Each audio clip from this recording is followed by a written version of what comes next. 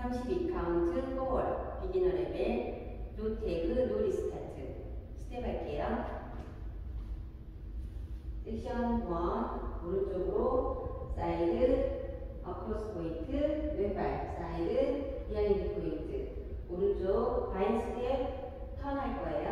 사이드 비하인드 오른쪽으로 4분의 1 턴하면서 보드 스텝 왼발 스커프 카운트 1, 2, 3, 4, 5, 6, 7, 8 섹션 2 락킹 체어 앞에 갔다가 제자리 백락 리커버 V 스텝 왼발 아웃 아웃 백 투게더 카운트 1, 2, 3, 4, 5, 6, 7, 8 섹션 3 왼발 사이드 스텝 비하인드 포인트 오른쪽 사이드 스텝 비하인드 포인트 원 어라운드 2분의 1 할 거예요. 왼발부터 왼발 오른발 왼발 오른발 스커프 카운트 1,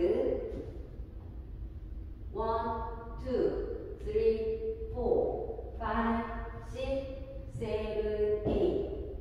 섹션 4 오른쪽 사선으로 점프하면서 포드 스텝 터치 한 박자 홀드 왼쪽 사선으로 점프하면서 스텝 터치 한 박자 홀드 오른발 백 투게더 오른발 포드 스텝 투게더 카운트 and 1, 2 and 3 4, 5, 6, 7, 8 풀 카운트 1, 2, 3, 4, 5, 6, 7, 8 1, 2, 3, 4, 5, 6, 7, 8 1, 2, 3, 4, 5,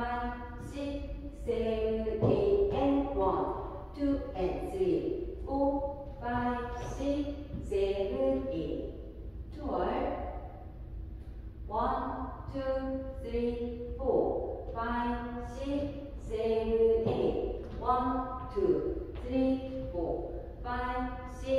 7, 8 1, 2, 3, 4, 5, 6, 7, 8 and 1, 2 and 3, 4, 5,